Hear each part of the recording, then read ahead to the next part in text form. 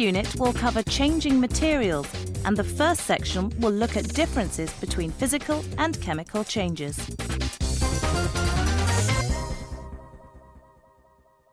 In chemistry, it's really important to sort out the differences between physical and chemical changes that happen to materials. So let's look at chemical change first. Chemical change is when a new substance is formed. Striking a match will result in a chemical change. The burning releases energy. New substances such as ash and charcoal are formed, and this change is not reversible. But other changes which do not involve a chemical reaction are called physical changes. For instance, ice here, when it melts, is a physical change. And though ice and water look quite different, they are still the same material and their mass remains constant. In the next few clips, we're going to see a lot of different changes. A typical test question would ask, in the following examples, which changes are physical and which are chemical? Why not jot your answer down as we go along?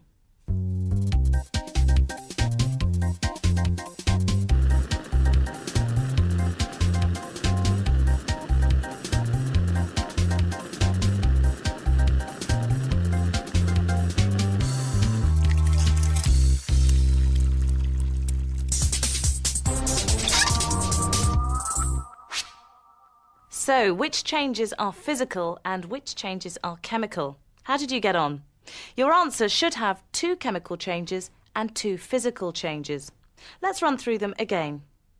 So with burning, the material changes in appearance and we can't reverse the change. So this is a chemical change. This is wax melting. We have a change of state that can easily be reversible. So this is a physical change. And this next one is also a physical change. Water vapour changing back into water.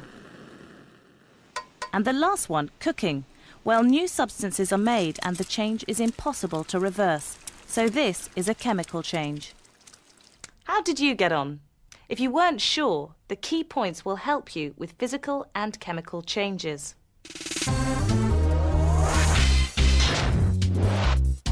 Let's look at chemical and physical changes. With a chemical change, a new substance is formed. Energy is released and the reaction cannot be reversed easily. With a physical change, no new material is made, the change is often reversible and the mass remains constant.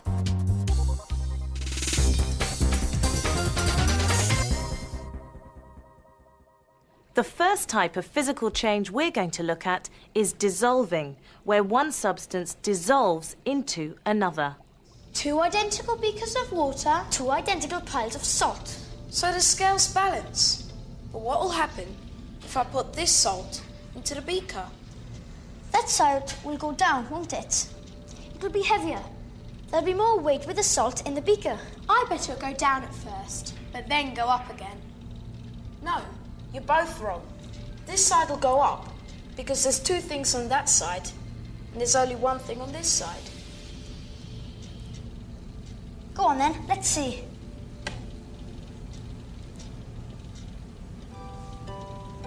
But they've still balanced. Why? Why do you think the scales have still balanced? Let's find out. Stella, can you try this? Okay. The same thing happened when I tried it. They still balance because the salt is still there. It weighs the same when it's in the water as when it's in a pile next to it. But something else is going on here. Take a closer look at your experiment now. Look, the salt's gone, but the scales still balance. So even though you can't see the salt now, it is still there. Because the salt has dissolved, it looks as if it has disappeared, but it is still there. Remember, when a physical change takes place, the mass remains constant. That's why the scales remained balanced. And this change can be easily reversed.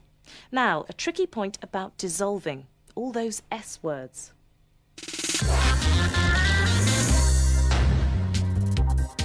When you're revising dissolving, there's no easy way around learning the terms. Solvent, solute, solution, soluble. Get somebody to test you on them to make sure that you've got them right. With solutes, solvents and solutions, the S words, a helpful tip is to remember that the solution is what you puzzle out at the end in a crossword. So the solution is what you make when mixing a solute with a solvent. A solute is the substance being dissolved. The solvent is a liquid which the solute dissolves in. The solution is the mixture of the solute dissolved in the solvent. And soluble means that the substance dissolves in the solvent. You need to have these clear for your test, so why not stop the tape and practice writing all 4 of them down with some examples.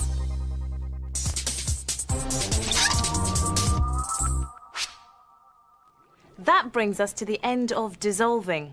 Can you remember the 4 S words and their definitions? This is a really key area that you need to know well before your tests. So if you're not sure, why not rewind to the key points?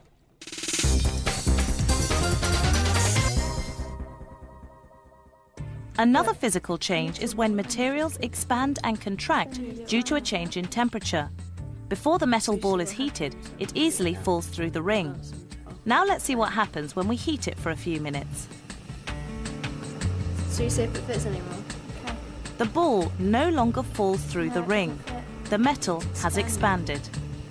Let's look at that again at the particle level. What exactly happens when something expands and contracts? When a solid is heated, the particles inside it increase their movement, and the particles move slightly further apart, so the whole object expands. And the opposite happens if energy is removed by cooling. The particles decrease their movement, move closer together, and the material contracts.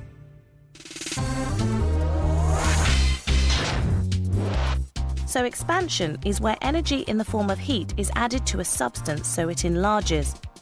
Contraction is where energy in the form of heat is taken away, so a substance contracts and becomes slightly smaller. We are now going to take a closer look at changes that happen over millions of years. Besides physical and chemical changes to materials, there are also geological changes. Now, geological changes happen over millions of years, and we can summarise these changes in the rock cycle. The rest of this unit is going to look at the rock cycle and examples of the 3 types of rock that you need to know. Volcanic rock is called igneous rock, and igneous comes from the Greek word meaning fire, and that's where it's coming from. Molten rock, hotter than fire. But how is it hot? The centre of the Earth, the core, is thousands of degrees Celsius. It's hot enough to make molten rock, which is what the next layer, the mantle, is made of. The Earth's skin, or crust, is anything from 5 to 75 kilometres thick. It's cooler, and so it's solid. Sometimes the molten rock pours out through volcanoes. This is brown sugar in water. When heated, it becomes like toffee. But when I pour it on this tray, it cools and solidifies like molten rock. And this is what happens with igneous rocks. Igneous rocks have a crystal structure, and the size of the crystals depends on how quickly the rock cools. The quicker it cools, the smaller the crystals. So here are 2 examples of igneous rock. This is granite, which has small crystals because of fast cooling.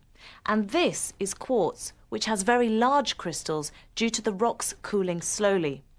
The next clip looks at sedimentary rocks, and these are made by a very different process. Over the years, bits of sedimentary rock settle on the seabed because of gravity, and the layer gets to be very thick. And the thicker the layer gets, the more pressure is exerted on the bottom of it. As the particles get squashed, the water is squeezed out, leaving deposits that cause a process called cementation, where the particles are cemented together. Over time, the squashing and cementing of the sediment forms sedimentary rock. So, sandstone and limestone are sedimentary rocks. They are grainy and crumbly, and sometimes they contain fossils. But ending up like this is not the end of the story for these sedimentary rocks. After this sedimentary rock's made, the weight of the layers pushes them deep underground, where the earth can heat and squash the sedimentary rock further. Now, when it does this, the rock changes yet again, and this third type of rock is called metamorphic. And it's this heat and pressure that give metamorphic rocks special properties. Slate and marble are metamorphic rocks. They are hard and smooth, and very small crystals in layers mean that they can be used for roof slates or tiles, or chiselled and polished into ornaments. Both sedimentary and metamorphic rocks can work their way to the surface and be eroded by the weather and make their own rock cycles. The other possibility is that metamorphic rock can get heated and melted down, ready to be thrown out of the earth again to make igneous rocks. So the whole thing starts again. That's why it's called a rock cycle.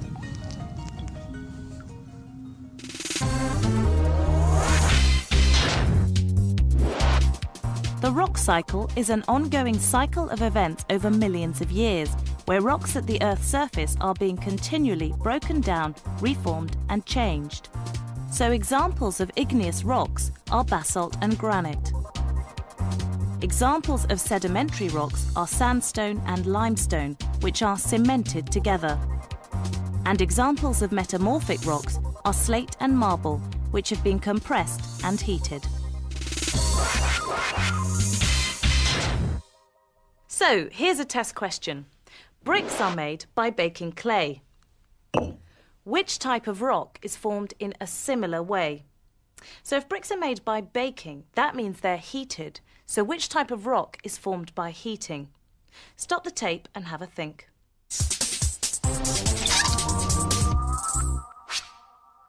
So this question is just looking for the name of the rock, which is metamorphic rock, where the rock is compressed and heated, changing the way it looks. If you weren't sure of the answer, why not rewind the tape and run through the rock cycle again? This brings us to the end of this unit. We've gone through some physical changes that happen to materials, the rock cycle, and examples of the 3 different types of rocks. There are further questions in the bite-sized book and on the website. But if you've had enough, why not take a break before moving on?